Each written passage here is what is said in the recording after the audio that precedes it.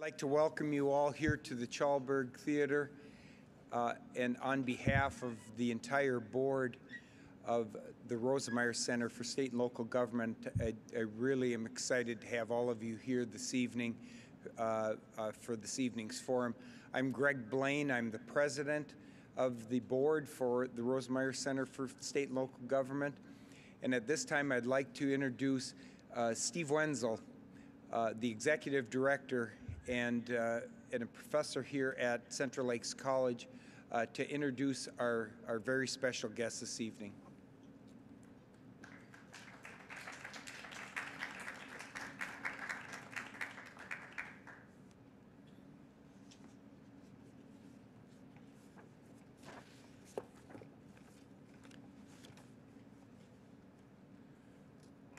I am very pleased and honored to introduce to you tonight the Minnesota State Demographer, Susan Brower. As Minnesota's State Demographer, Brower directs the Minnesota State Demographic Center located in the Minnesota Department of Administration. She travels the state talking with Minnesotans about the new social and economic realities brought about by recent demographic population shifts. Her work applies an understanding of demographic trends to changes in a range of areas, including the state's economy and its workforce, K-12 education and higher education, and immigration and rural population changes. Susan Brower joined the Minnesota State Demographic Center under her predecessor, Tom Gillespie, who served, I think, 30 years as state demographer.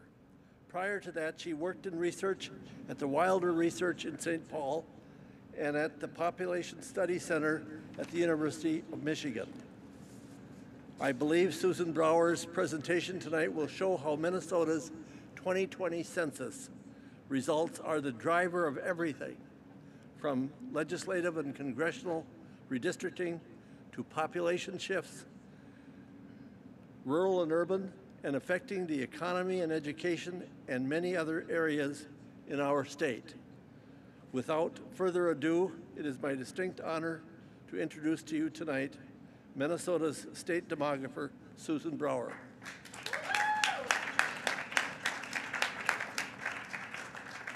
Thank you very much.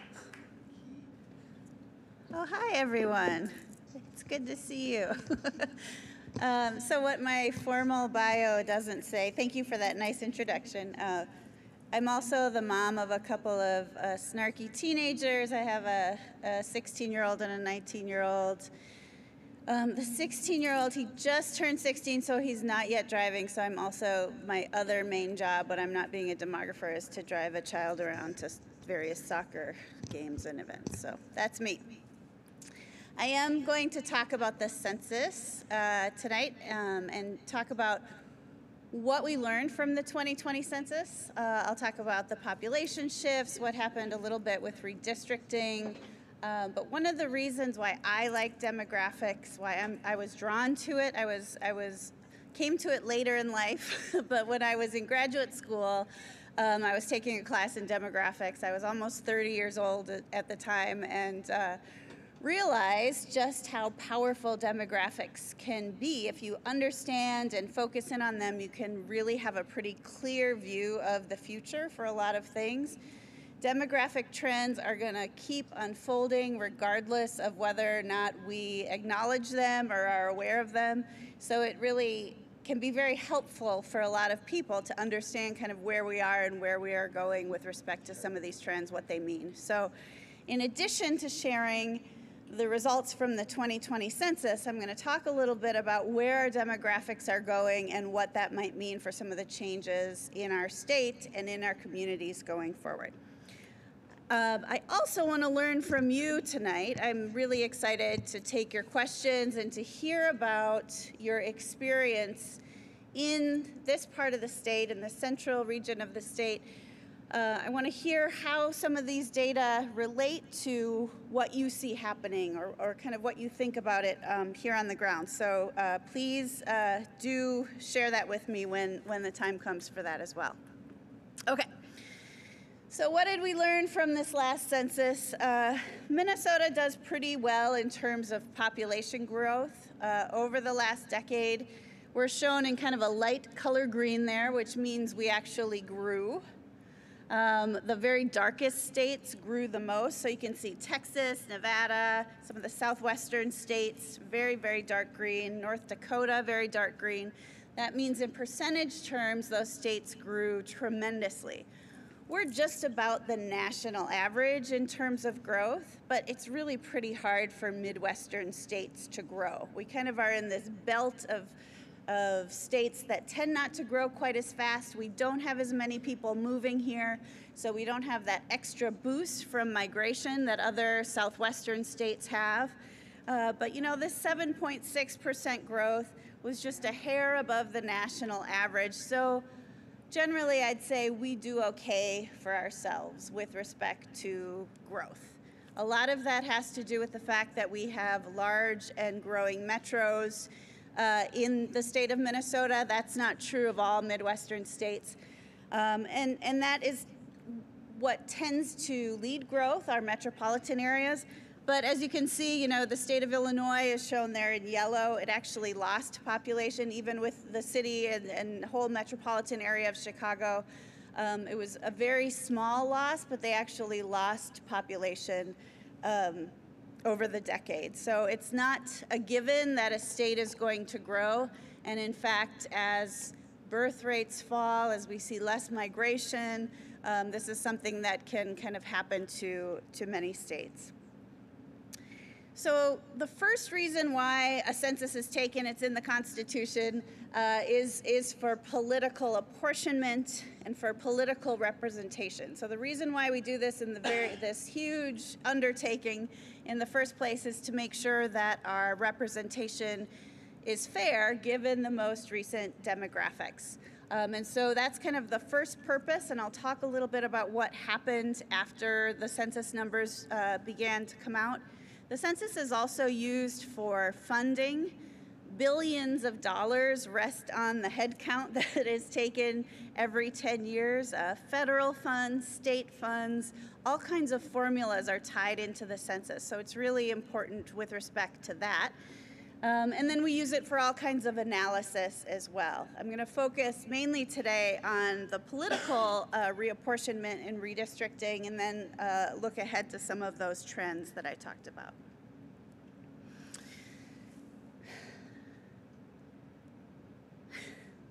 Those are 26 little people up here on the screen. And it was 26 people counted in Minnesota that allowed us to keep our 8 congressional districts, just by 26 people. So of a state of 5.7 million, had we not counted those, I put them together as if they're in households, just a handful of households, we would have instead had 7 congressional districts in Minnesota rather than 8. And this was a really motivating factor for a lot of people, especially in greater Minnesota, where congressional districts tend to be quite large. There was a lot of concern that we would lose this seat, and we almost did, just by a very small number. So had we lost our 8th congressional seat, we would have had to have split up our 5.7 million into 7 districts, as you see here. And so our districts would have been considerably larger, almost 100,000 more people for each district had we not held on to it. This is something that in 2010, we were very close to losing as well, not as close as we were in 2020, but it's something that Minnesota has just barely held on to for the last 20 years, and we'll see what happens in the future. So what happened specifically to, I'm going to come around here, wait, I don't know if you'll be able to hear me. I'll stay here so you can hear me. So what happened to this district, you can see on the right-hand side, looking specifically at the 7th and 8th congressional district. On the right-hand side, we see what was the district before the 2020 census, that which was drawn in 2012. And you can see that for congressional district 8, it kind of goes straight up the middle of the state and splits Indian reservations kind of into two separate districts. And so what the courts did this time around, when they did their redistricting of 7 and 8, was to really focus on keeping the Native and Indigenous communities together. Even though they're from different tribes, different reservations, they made sure that the White Earth and Red Lake reservations were included in 8 as well.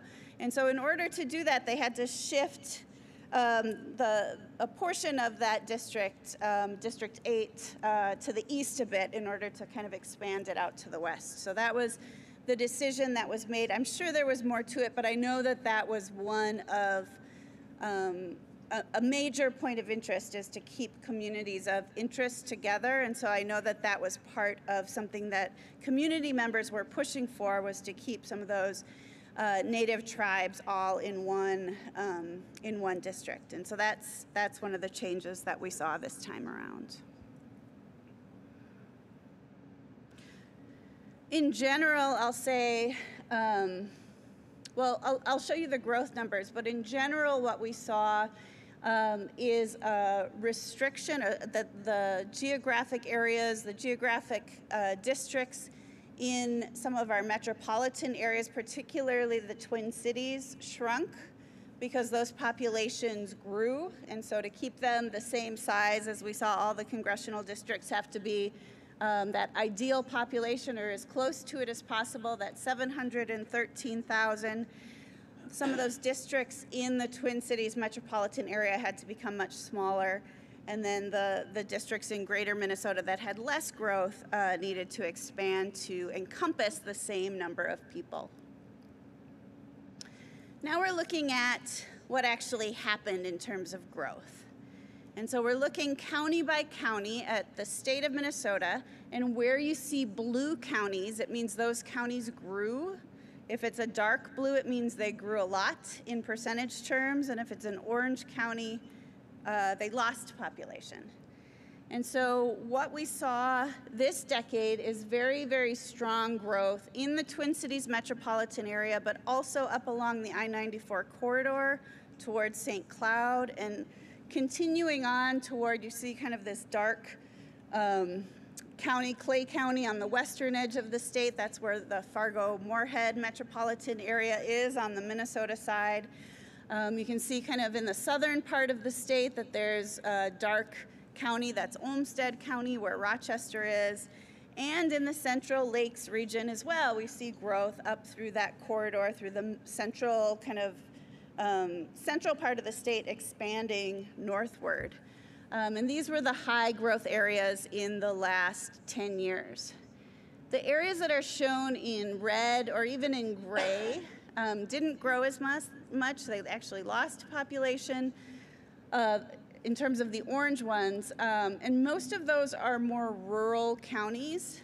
And so this is kind of a longer term trend that extended into this period as well. One more way to kind of look at that, the difference in growth across the state, is to show you 87 bubbles. These 87 bubbles represent each of these 87 counties here. And you can see that Hennepin County added about 120, huge blue bubble, added about 130,000 people. All of these large bubbles plus Olmsted County, Wright County, these are our high growth areas, mostly in the Twin Cities. Again, about 78% of the state's growth was in the Twin Cities, 7-county metropolitan area. But another thing that I want to point out is that where there were population losses, you see those red bubbles, those are counties that lost population. They're relatively small losses. So the size of the bubble represents how many people were lost in each county. So where the places where that happened, it wasn't like a mass exodus of folks. It was more like a small kind of a trickle. Oftentimes people will look at these numbers and they'll say, our minds just do this because we're people, right? So we put together a story of what's happening here. We say, well, people are leaving rural areas. It's young people, they're leaving. Part of that's true. We see migration from rural areas when people go to college. You all know this story. But really what's happening, the driver of population change in those areas is population aging. So you have older populations, you have older folks in high mortality age groups is my very sterile way of saying they are living in their communities and then they are dying in their communities. And that is very, very hard in rural areas when you have an older population. It's really hard for a community to grow because you have so many people who are in those older ages. So I guess, you know, when you're looking at some of these patterns, some of it has to do with people moving to, moving from, moving within the state, but a lot of it really has to do with who are the people who are living there right now, and, you know, they're just living their lives throughout, you know, in their home communities, and that's what's producing some of this population change, is just kind of the natural end point of aging, which is, of course, passing away to the great beyond. So I've got lots of metaphors in there for that. Okay, so let's look a little bit at what happened right here in the Brainerd area. You can see what was the district before this last cycle of redistricting, Senate District 10 here, it's in light green. That means that that area grew fairly well. The lighter colors that you see here means that it didn't grow as much, or there were some losses. But this map will show you that the districts, the Senate legislative districts for the state of Minnesota that had to change the most because of population change. So where you see the very darkest areas, it means that there were so many people that either were born in those districts or moved to those districts, that those are the ones that needed to contract. And where you see the very lightest colors, those districts needed to expand because there either was population loss or somewhat of a slower growth relatively. And then what the court panel eventually did was take what was the 2012 district of Senate District 10, and I pointed out right where Brainerd is there, and split it into 3 different districts. And you can see that now it's part of 6, 10, and 7. And so that's kind of where they landed after the redistricting process.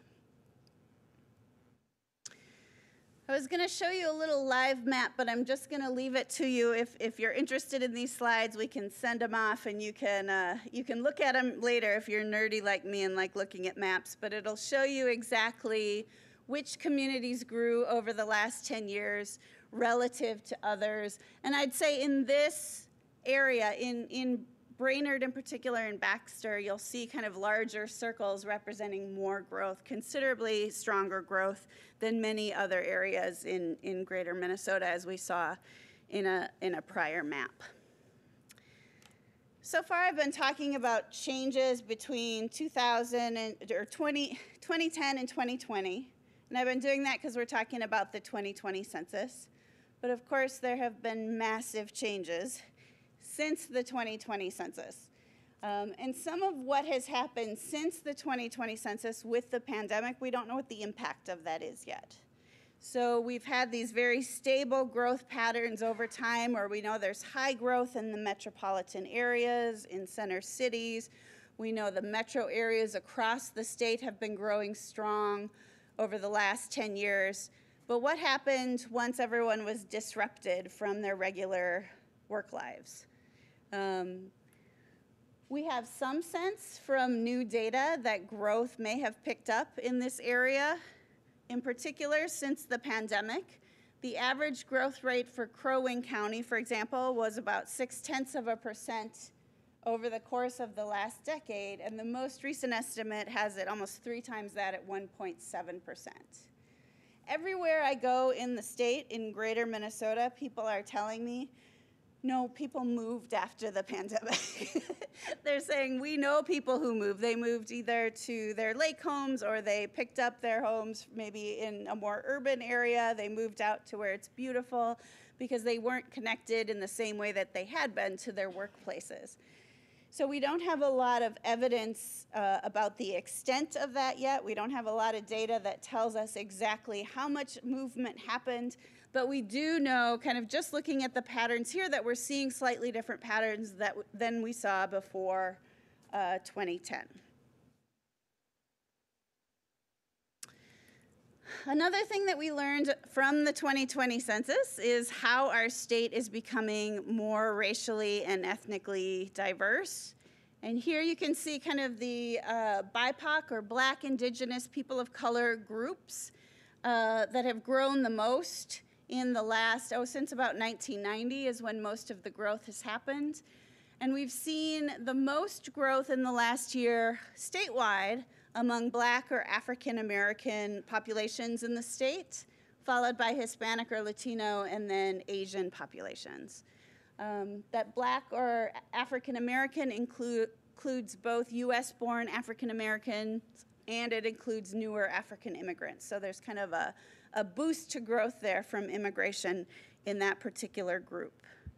And jointly today, those groups total just over 1.3 million, or about a quarter of our state's population. Just under about a quarter of our state's population. When we look at the last census, we saw that the state's white non-Hispanic population began to decline. 51,000 fewer white residents in Minnesota in 2020 than in 2010. And then the state's population was the growth population was fully attributable to BIPOC populations, where we saw a growth of about 454%. So of the 400,000 people that we added about 450,000 people from the BIPOC community. Those are both births and immigration. And then we lost about 50,000 white non-Hispanic residents. And again, our heads go to people moving right away. This is largely white, non-Hispanic, older residents who are passing away rather than people who are migrating away, although there's some of that too. But that's the primary story. And if we look at a map, the areas with the kind of aqua-colored bubbles, they're showing you areas that have lost white non-Hispanic residents. And you can see that many areas across the state that are more rural, that are older, correlate with some of those areas that have lost white non-Hispanic residents. So what we are seeing and what we are experiencing in many of our communities across the state is this diversification of the state that includes more diverse people being born at the younger ages and older white non-Hispanic residents passing away at the older ages. Is this so depressing for you? You're like, come on, enough about death. That's part of what we talk about, sorry.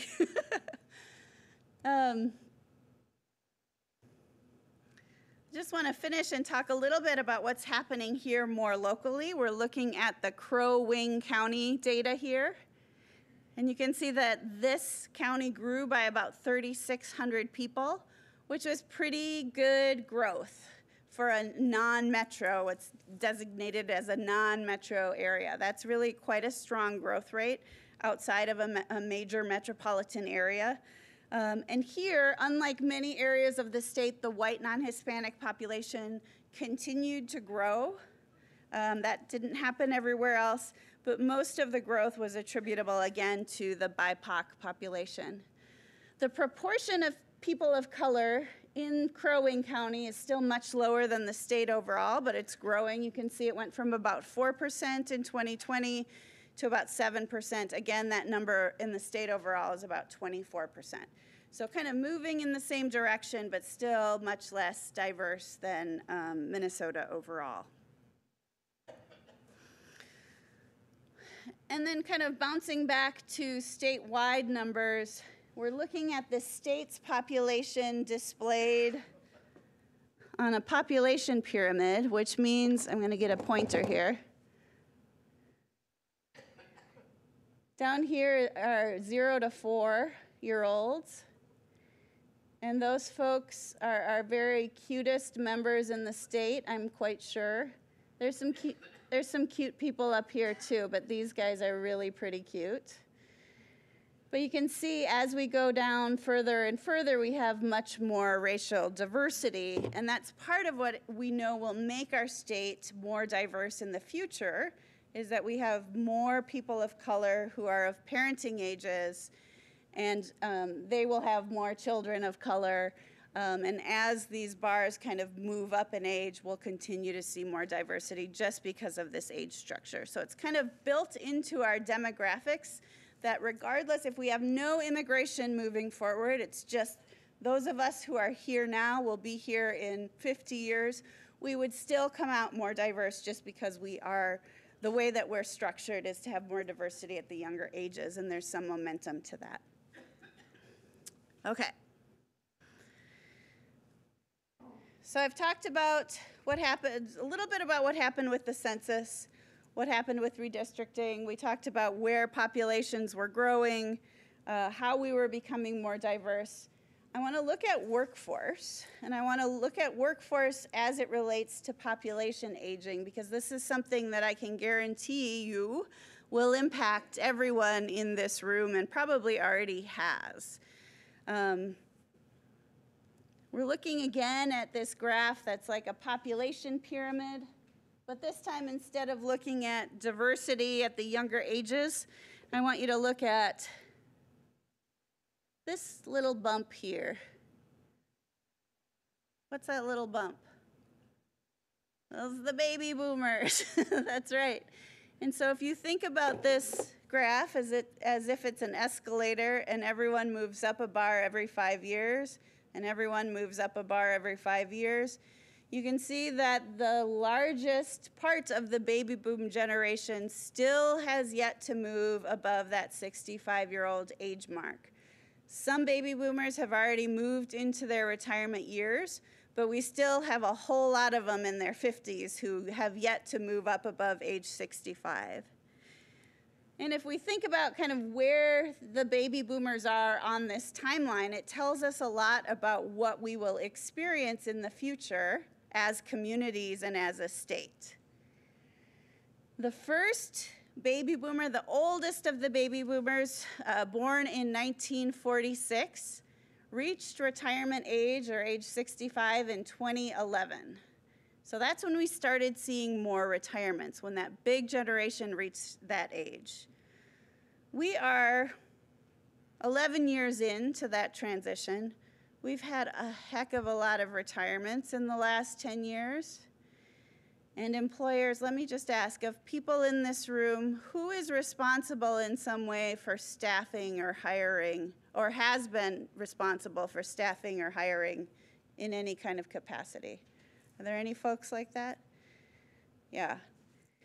So if you're doing it currently, and it's gotten a lot harder lately, there's good reason for that.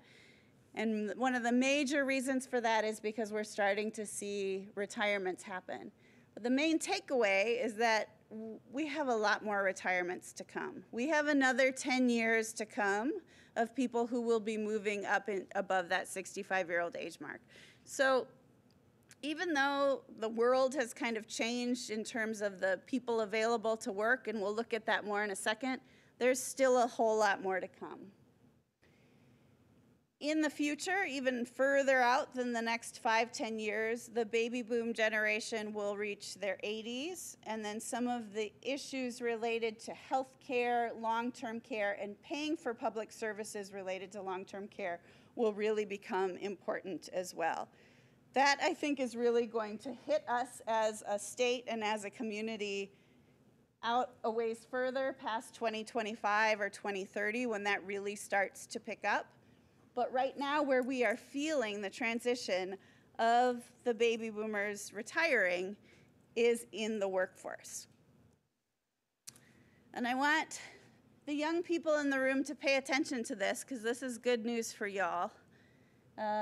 The green line is showing you the number of people who are of working age.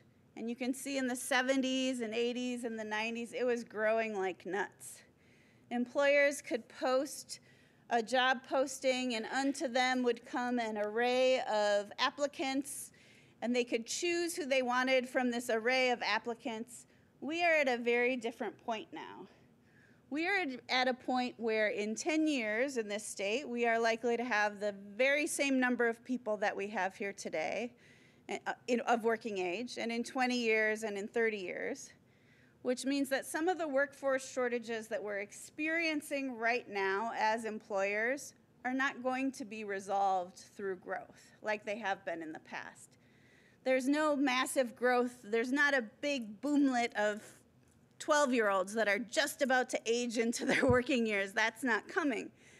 So what that means for employers is they're likely to see workforce shortages into the foreseeable future, assuming that we continue to have economic growth like we've seen in the past. Employers almost want to put their heads down on their tables when I'm sharing these numbers with them and cry a little bit, because it's been tough for the last 10 years. Well, it's probably been the last 5 years. It's gotten really tough to find employees, and this is across the state. This is in all industries. But young people, this means a lot of opportunities for you. Some of the narratives that you hear about how difficult it was when I had to go out and get a job in 1994, this is a completely different picture today. People are getting hired so quickly. If you have a skill that employers need, the match will be there, and the match will be there very, very quickly. It's much less a game of chance. So if you can do your part to pick up on those skills that you know are in demand, you will have no trouble choosing the type of work that you want moving forward. But that skill part has to be there. This picture is even more difficult in some areas of the state than in others, and you can see in particular in the 5th district where we are now, that green district corresponds to the 5 down here. It's not that the workforce will stay the same, it's actually begun to shrink, and it's projected to continue to shrink in the future. And again, that's just because there's not enough babies being born to make up for the folks who are retiring. And we can't go back in time and ask for more babies to be born. In the future, we're really just going to have to align to what these realities are. Right now in the state of Minnesota, there are 214,000 job openings, and there are 93,000 people looking for work. There are so many more jobs than there are people right now. You can see that during the Great Recession, this is about 2008, there were somewhere around 25,000 job openings, and about 250,000 people were looking for work. So this mountain declined since the Great Recession. We had fewer and fewer unemployed people, fewer and fewer people actively looking for work, and we had more people, or more job openings over time. During the pandemic, there was this kind of spike in unemployment, and there were fewer job openings for a bit, but we've come back to this point where we have this massive surplus of jobs relative to workers. So if you put together this picture in your mind, the fact that there are a surplus of 100,000 jobs right now in the state, together with the fact that we are not likely to grow much more in terms of the number of people available in the coming years, this means that we are going to have to create some new ways of doing things in order to keep some of our businesses moving, in order to keep especially some of our essential services like health care, care of the elderly, many of those things, education, some of those things in the past that we just have had the people for, we're going to have to think really carefully about how we continue given this new kind of reality.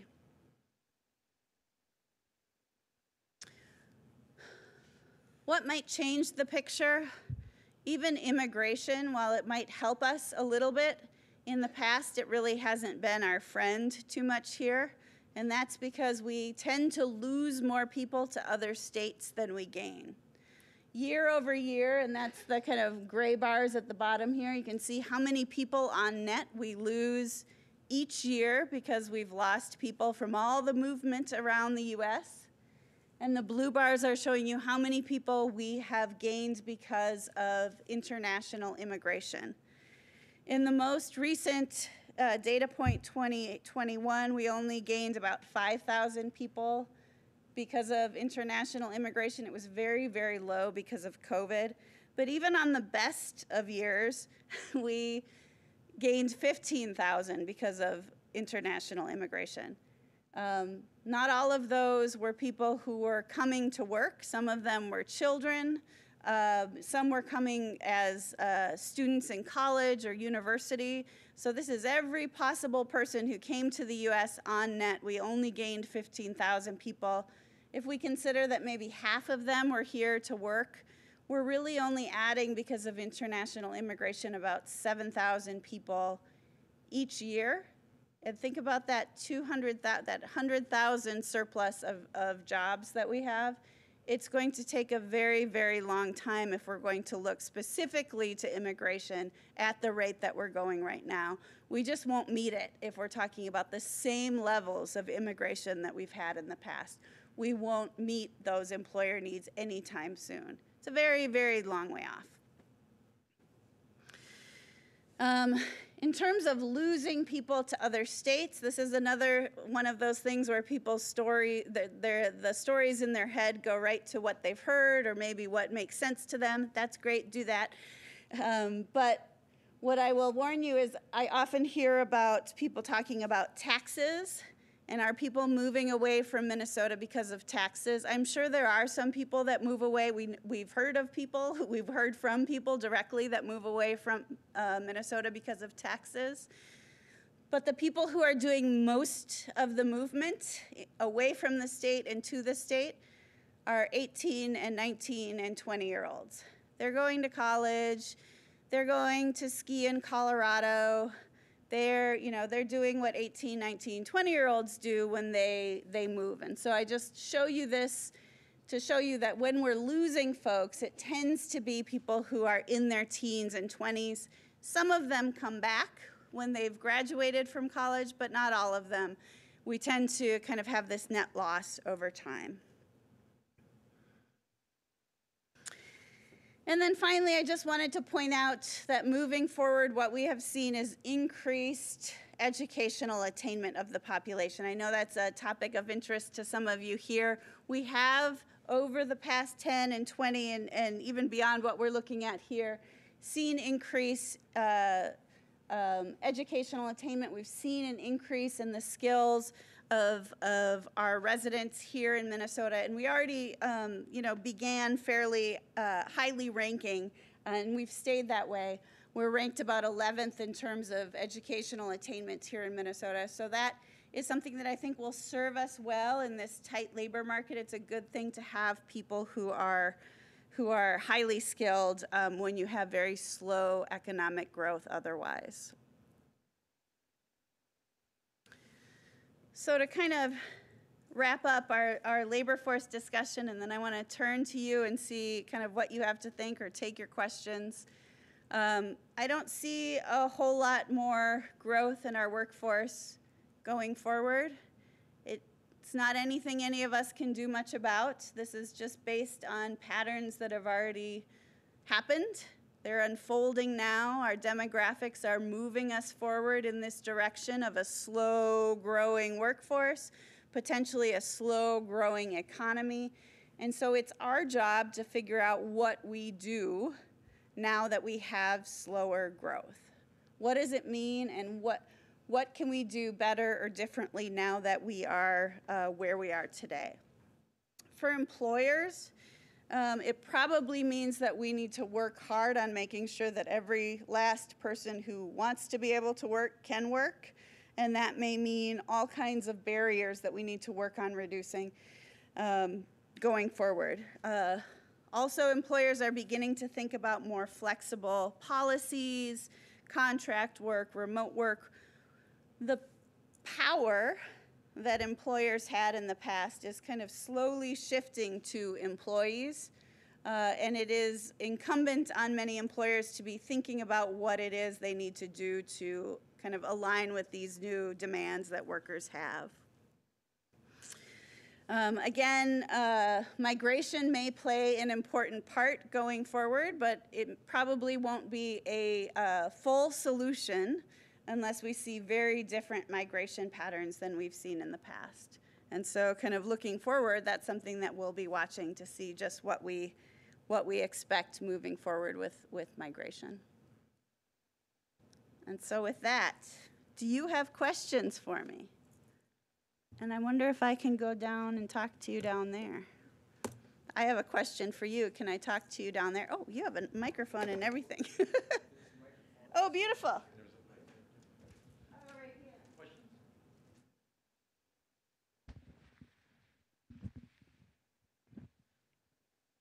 Well, thanks for coming to speak to us tonight. Yeah, thanks for having me. We find this interesting. I was talking to the folks at Brainerd Lakes Economic Development a couple years ago and saying, what's with all these jobs that we have available? Everywhere you look, we're hiring, help wanted, and yet there's still X% unemployment, and how does that work out? And it was a long discussion, but the one thing I took out of it was they said you can't solve unemployment until you solve housing and daycare. You can't do one of the three. You have to do all three of them, and you kind of have to do it all at once. So my question to you is, these are great statistics. Are there people, decision makers, actually taking this information, and what are they doing with it? What are they doing with it? Yes, there are people who take this information and even more specific information to try to get a better handle on the need for childcare in particular, and less so for me on housing, but I know housing is right up there with workforce issues. So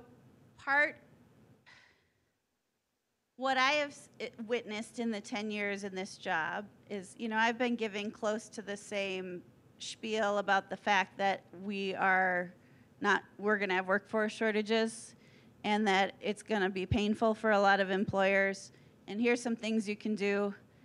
And it kind of, people, they were so nice, but they would say, yeah, that sounds scary.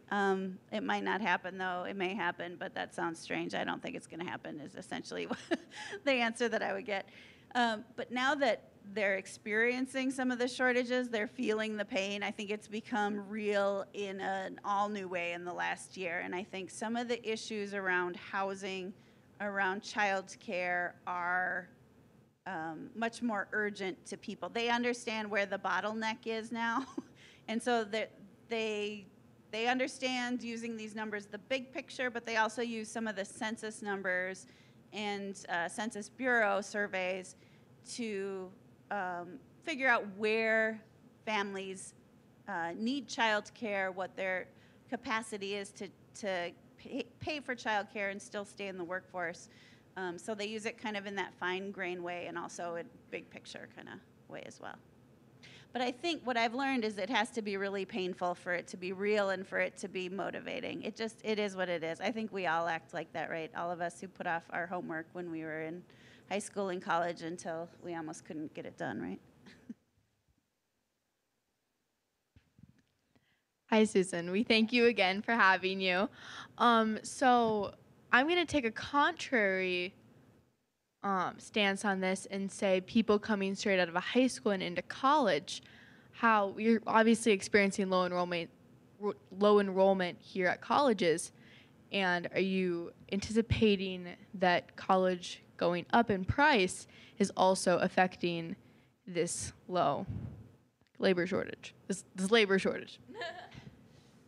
I think the labor force, the situation in the labor force right now is related to enrollment, but the way that it's related is probably what has kind of been true for some time, but especially true right now, is that when you have more opportunities in the workforce and immediate opportunities, it's really, really hard for a lot of people who may have very, very tight budgets to forego earnings to stay in school. And so I think right now there's a huge pull out of higher ed. I think not just colleges, universities, just across the board. There's a pull of folks out because they have the capacity to work right away. I think that's more the experience that we're seeing right now. I mean, I think the high cost of college just exacerbates that. You know, maybe I'll get back to college when I can. What I've seen in response to high cost of college, employers needing more workers, is that training colleges and universities have worked more closely with employers, and employers have been more willing to be flexible to try to get people to train, to allow people to train as they're also in school. So maybe it's a closer relationship between work. There's not a bright line between work and school. Maybe it's starting to blend a little bit as we're seeing more of these pressures to pull people in.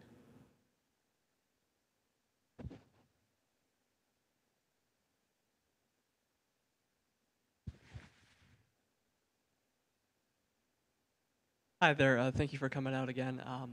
Sure. That Hi. was a lovely presentation. So my question is, if we did lose our 8th seat, what do you think, how would it have affected Minnesota as a whole?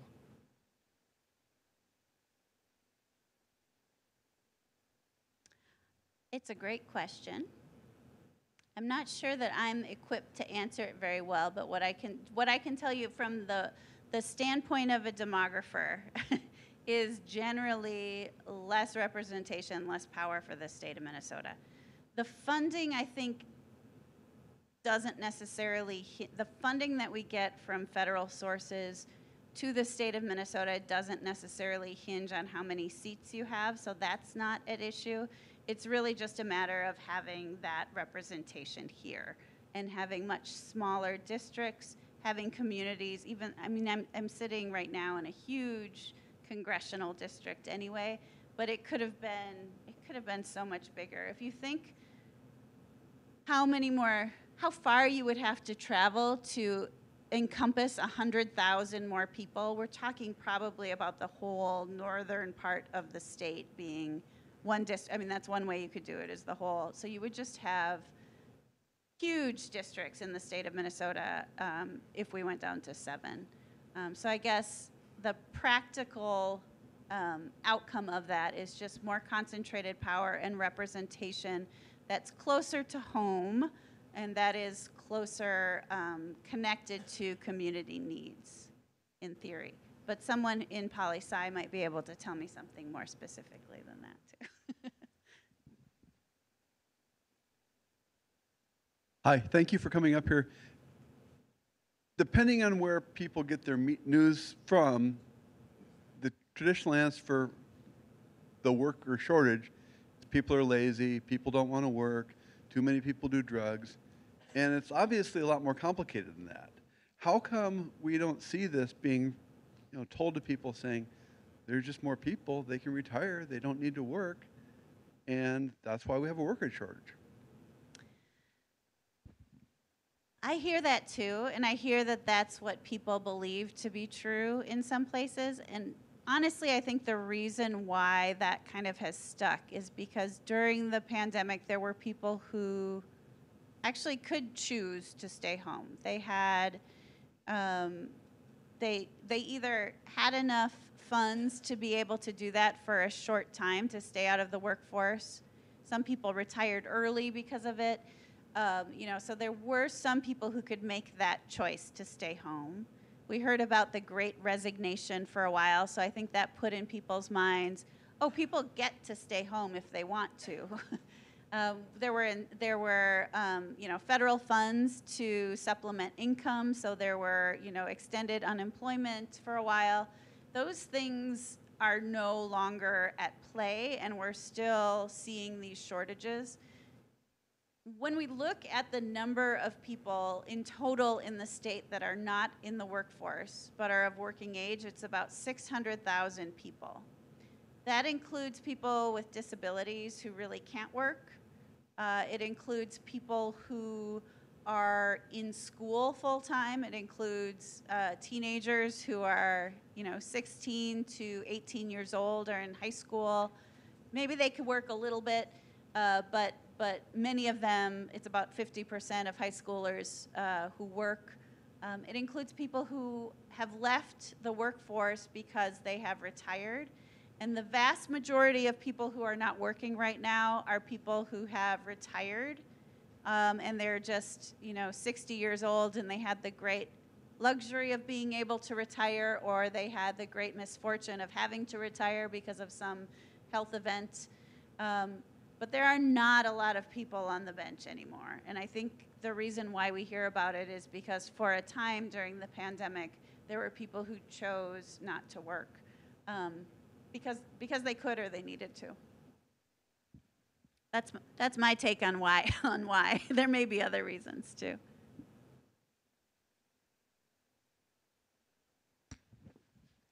Can you tell us what impact Minnesota's lovely winter weather has on migration? Getting less and less. Well, let me show you where people, I think I have slides that show you where people move. Oh yeah. Oops.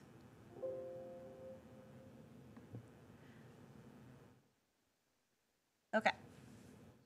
So we tend to swap the most people with the states that are nearest to us. So right at the top of the list, Wisconsin, North Dakota. We do, and the states that are nearest to us, our border states, are the people who tend to come here the most. So most of the movement when you migrate is among people you already know or short distances. Warm weather certainly is a factor for older adults who are migrating. Arizona, California, Florida, top states for older adults leaving Minnesota. So that is certainly part of the picture. But if you think back to that graph that I showed you where it was very, very few people in their 60s and 70s and 80s that are moving compared to 18 and 19 or 20-year-olds, I think most of the movement that is happening and is in states that are near and is among people who are of college age.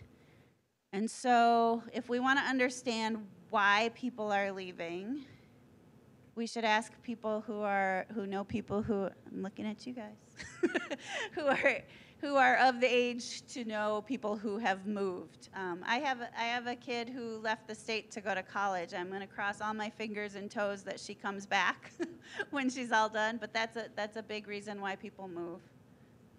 We do actually see movement back.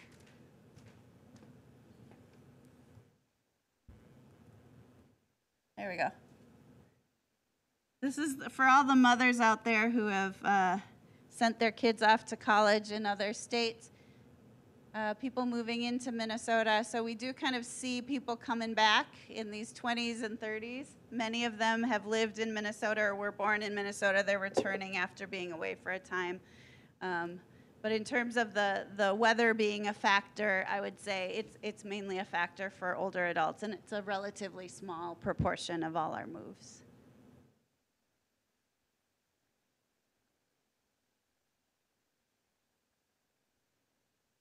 Apparently all the important questions are taken, so. Why did you decide to become a demographer? What do you like about it? What's fascinating to you? I'll tell you the story of the article that I read, and it is really a pretty good one because it's about divorce and explaining divorce. I don't know if it's real or not, but this is what drew me to demography in the first place. So I was in graduate school. I read this article from a demographer in a population class that I was taking in policy school, and it said, you know, what has changed in the last 200 years as divorces have risen is that people are not living as long anymore. And so the length of time that people are married is about the same as it was 100 years ago, but they used to exit their marriages because they would pass away rather than because they would divorce.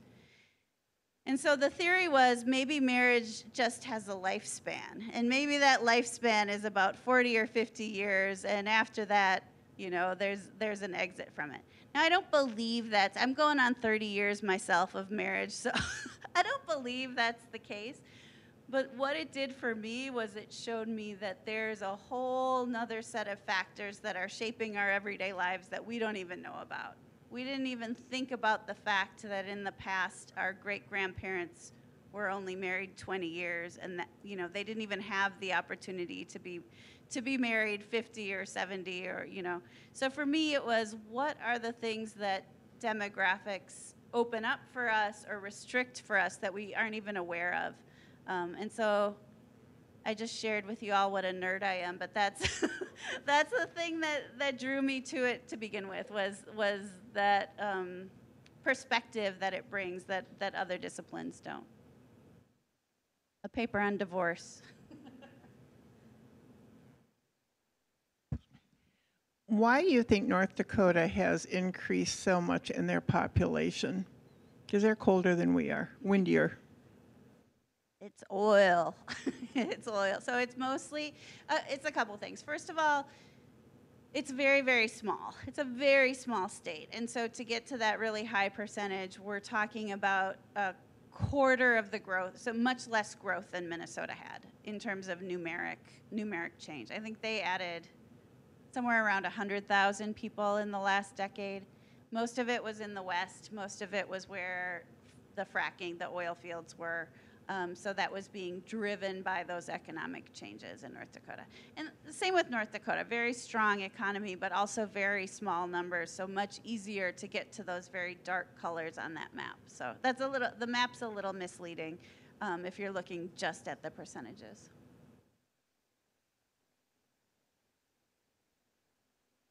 The trends that we see in Minnesota, are they nationwide?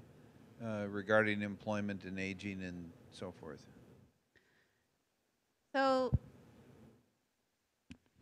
we're hearing a lot about workforce shortages across the board right now, and a lot of that, most of that is being driven by aging, by retirements of the baby boom generation. Whether or not people acknowledge that or not is a question, but in my belief, that's really what's driving, because the baby boom happened across the U.S., and so that generation is huge across the U.S. It's not one place or another. What's different is in some states you have more people moving in to make up for it. In other states you have less of that.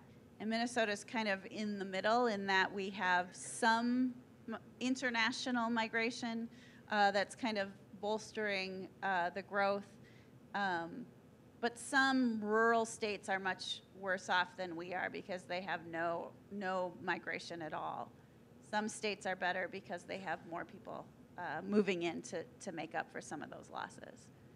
But in all, we're in a period of aging, we're in a period of slower growth, and many places across the U.S. will be experiencing this, just not exactly at the same time or to the same degree.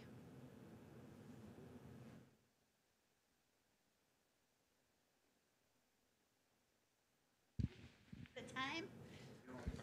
Oh, a question. Oh. No, I actually have maybe two questions Okay. for you. Number one, early in your presentation, Susan, you talked about the census and the effect that it has on political apportionment across the country, and also on how that relates to how revenue from the federal government and or to governments is moved throughout the country. Yep. So my question is, how do leaders in, let's say, in rural Minnesota, when we look at the map and we look at counties that are having reductions in population, we have people leaving, how do leaders in those counties look to access critical revenue to help take care of the needs of the remaining population that is there till let's say, death do us part. Right. In a morbid way, but in that sense of reality, because you still have that struggle for resources, for fiscal resources, but we also have that social responsibility to take care of our friends and neighbors and community. Any thoughts on that? It's a great question, and it's kind of at it's one of the big questions as we move forward, how we will do that, especially in communities that are declining and that don't have the same kind of critical mass of people. In terms of taking care of each other financially, we haven't been that great so far at doing that, right? We haven't shared in the same in the way that we need to. I don't know what the answer is. I can just say that we got to figure this out, especially given where we're moving, that these trends in rural areas will exacerbate as aging continues to unfold. And then we won't have as much growth overall to kind of outgrow some of the issues that we're making. So I think all I can say is it's a good and important question, but I don't know that I have the answer for how we align our values with the trends and with the situation that's kind of unfolding and the hardships that are unfolding in some communities because of these changes. So maybe I could follow this with maybe a more question that's maybe a little bit more on the positive side, because we have a great number of students here from the college that are in attendance tonight. Yeah. And so when we looked at the unemployment numbers, and you talked a great deal on that, and at the opportunities out there. If you were a young person, if you and I were in our college years now, would you not concur that there would be a tremendous opportunity or advantages for young people right now, that some of us that are far past that point, someone like me, maybe not you, but that is past that point, at tremendous opportunities, career opportunities, and earning opportunities at a younger age in their career? Would you concur with that? I totally agree. I think that it's much easier to get a job. The pay is higher. You have to have, as I said, you have to have those skills you have to have something that someone's willing to pay for. So it's not, we're going to give this job away to just anyone. We have to have the alignment of the skills. But it's not as much of a lottery kind of to land that job or land that good job. So I would say kind of the opportunity for young people is twofold.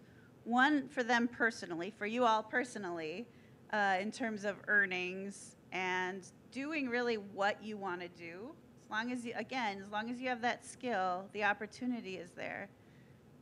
But the opportunity to put changes into play that you care about, so whether it's access to higher ed, whether it's college affordability or more equity for people economically, there's more. I believe there's more opportunity to put some of the changes that you want to see put into play, because our demographics are so disruptive to us right now, or they will be so disruptive to us that we'll be looking for answers. We'll be looking for how do we educate our young people when we can't find enough teachers. We'll be looking for, what is it exactly how do we need to set up our funding system so that we can care for more people in rural areas. I think our demographics will be and are beginning to be disruptive enough that we'll have more opportunities to put into play the things that we want to do. So personally, yes, but also if you have a pretty good idea of how things should be and they're not, you may just have that opportunity to put those into play in a way that we weren't able to in the past because things were going along okay. They weren't completely broken. Things were still chugging along. At some point here, something has to give with our growth numbers. We're going to have to do things differently. So it's the bad news, but it's really the good news too.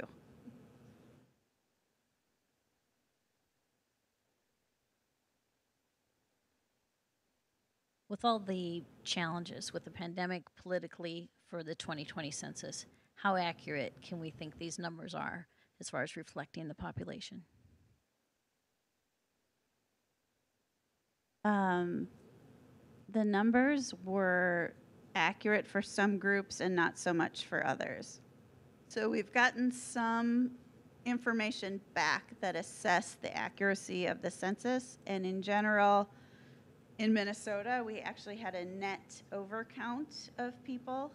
So we counted more people here than we actually had. It sounds fishy, but what happens is people count college students in two places, or they count babies that weren't born by April 1st, or they count people who passed away before. Some of them are very honest mistakes. It's not fishy like I'm going to put down my son twice or something. That's not, I've never heard of anyone actually doing that. So I just want to say that. So we had a net overcount in Minnesota in general. The U.S. had a very small undercount, very, very small, like almost zero. But what we saw for some populations, particularly Hispanic or Latino residents, Black or African American, and children under the age of 5, was a considerable undercount by about, I think it was around 5%. So for some groups, those numbers are less accurate than they are for the whole. That's true of past censuses, but especially this one, given so many of the disruptions. Questions?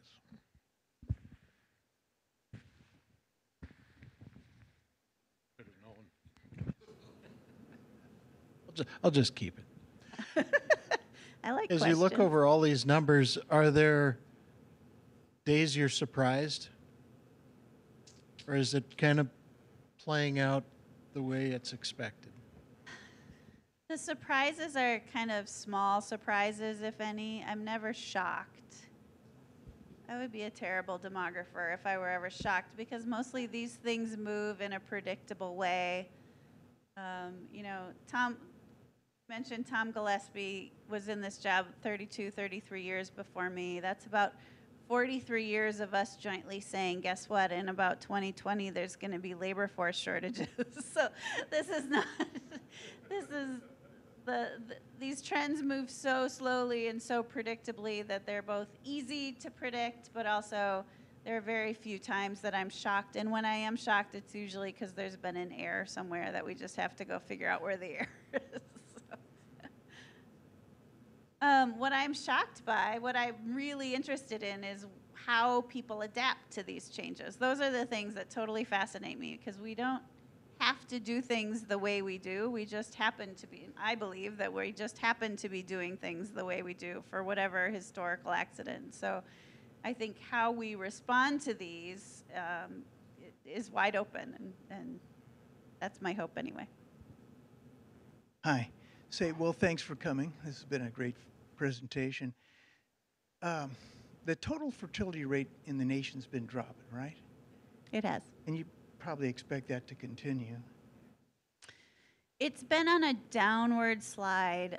2006 was the kind of height of fertility in Minnesota, and we've continued to see that decline, yes. So we're not going to get much relief from new babies. So if that's true, and we're top heavy with old folks, I shouldn't say that since I'm one of them, and we've got a labor shortage that doesn't look like it's going to go away. I'm wondering if the chambers of commerce and employers in general are beginning to think that maybe we should allow more immigration from these countries that really are giving them up. They tend to be young, and healthy, and I'm sure you know that because you're a demographer, and good citizens. You know, their crime rate is less than the average U.S. citizen, despite what some politicians have said. And I'm sure you know that too. But so are they beginning to be more willing to think like maybe we should be letting a few more people in here since we're a nation of immigrants anyway? I'd say some have and some haven't. The Minnesota Chamber has been very vocal and very active in promoting immigration and trying to work on federal immigration reform. And the Minnesota Chamber historically has been more aligned with conservative perspectives, but immigration, they understand just how important it is to their members, to employers, in order to continue to keep our labor force going. But that hasn't, we all know what the narrative around immigration has been for the last, 7 or so years, that oftentimes we hear kind of the exact opposite about the benefit of immigration. And so what we need and what employers need doesn't always align with obviously the narrative. And I don't know why that is. I just know that it's true. But I know that many employers are either individually seeking their own solutions through immigration, or they are advocating for more immigration at the federal policy level. I stayed at Breezy Point for a talk about a month ago, and it was staffed by people who were from Jamaica. Said their name, said, I'm Jim, or whatever his name was, and I'm from Jamaica. And I asked, how did you get here? What's the story? Why are all of you from Jamaica? It's an internship program where they pull specifically people from that are interested in the hospitality industry. They can get a special visa to work here for just 1 year, but they come here for 1 year. And that's what, one employer in your neck of the woods has done to meet this labor force shortage, is to figure out how to take advantage of some of these programs that already exist. So, I do have another question. You see, you're developing all this information, and I'm sure it's being used by the people who draw the lines. Do you get some input into drawing those lines in terms of the districts? no, and I'm glad not to. Yeah. My role in the redistricting process was to talk to legislators about where the population had changed and how, but I had nothing to do with where the lines went. Fortunately, there's software that can help them the legislators' plans didn't end up getting enacted anyway, but when they were making their maps, when they were thinking about what they wanted to do, I really just talked about the trends and the numbers, but nothing specifically about where the lines would go. Have you developed an opinion about whether or not you think it's pretty fair or not? I can say relative to other places, Minnesota's system has been fairly fair, but it's also been enacted by the courts for the last several decades, so that may be why. I mean, we do see compact districts here. We don't see strange snaking like other states do. So I would say that if you look hard enough, you may be able to find something that doesn't make sense or that's not fair, but generally what I see are things as you would expect them to see, kind of compact districts that don't snake for a reason that has nothing to do with reason, I guess, a reasonable explanation, like a topography or something like that.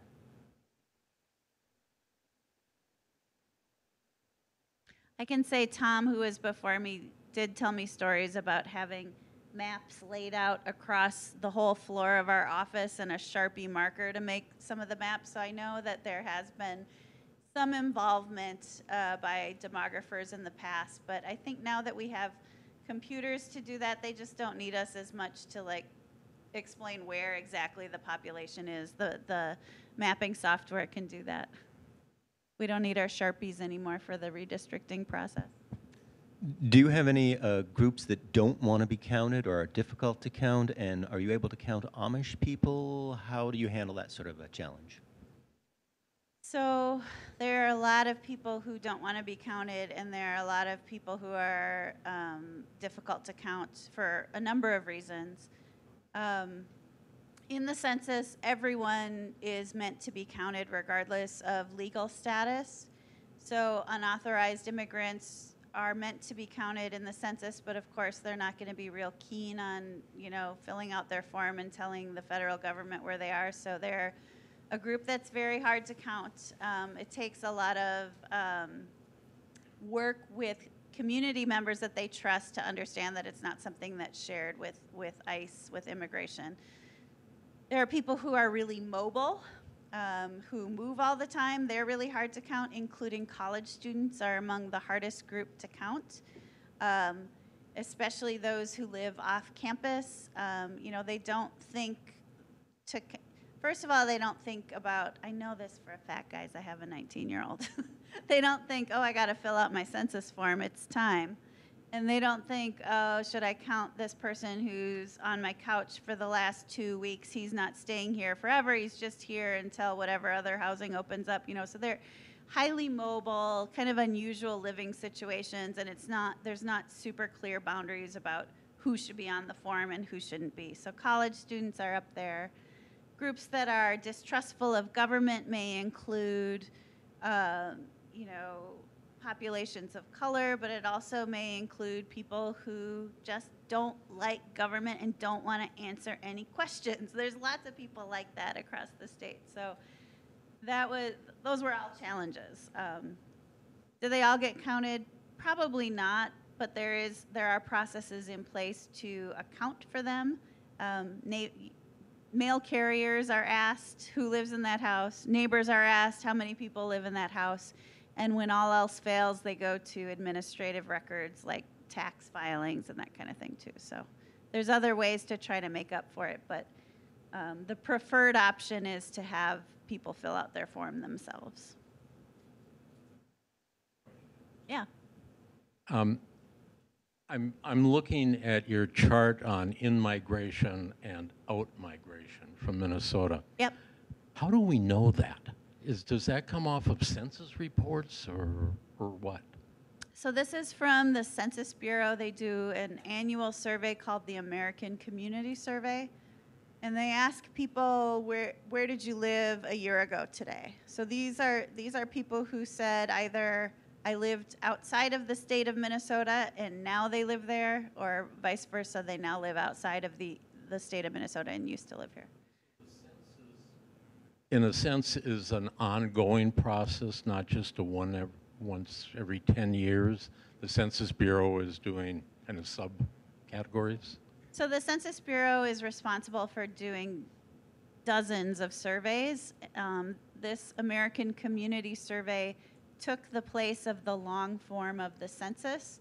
And so it's all, has anyone in this room received an American Community Survey that you know of? About 1 in 55 households that get it in any year. And so this is an ongoing thing, but the decennial census where we take a full count of everyone only happens every 10 years. So that's still the same. It's fewer questions, but this kind of social and economic and migration, all that kind of stuff is a longer survey. And if you get it, please fill it out and it'll take a while. I'm this guy's wife. No,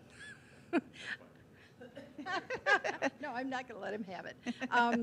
I got to work, I retired in April 2020 and got to work for the census. That was kind of one of the things I thought would be fascinating. And I did some special operations. I did transitory. In other words, the people that lived in Arizona and were headed back. And then we worked around COVID, you're on, you're off, and then you're done, you're not done. But yeah, finding people in group homes and campgrounds and homeless. Did you say that we only got this district by that we only got it by 26 people? Would you say you found 26 people? Oh, yeah. Yeah. And these were people, I mean, it was just amusing, at these campgrounds. Yeah. It's like, No, we did it. You did it. No, I thought you did it. Neither one of them did it. Okay, here you go. You know, tracking people down. And another couple did it in Arizona, and their driver's license was Minnesota, so I pulled them back. And a lot of the employers have people housed. You know, I was up at some of the big resorts looking around in their housing. It was seek and find, and it was interesting. But a lot of my friends did the door-to-door stuff, and it sounds like a really good success that Minnesota had a lot of luck with online. In fact, a lot of my friends said, somebody's at my door, I already did it online. I mean, there was a lot of checking, and rechecking. So I think it went really pretty well. But yeah, there were people that didn't want to be found, and our time got cut short. October, yeah. Yeah, it was. We started late and got shut off early. I would like to thank you for your service to the state of Minnesota. It's tough. It's messy. Counting people is, you think it's going to be so easy because you just go door to door, but then you think of all the strange and different and wonderful living arrangements that people have, and it's messy. Anyone else? Susan, thank you very much for coming Thanks for to having Brainerd, me. Minnesota. It's been good to be here.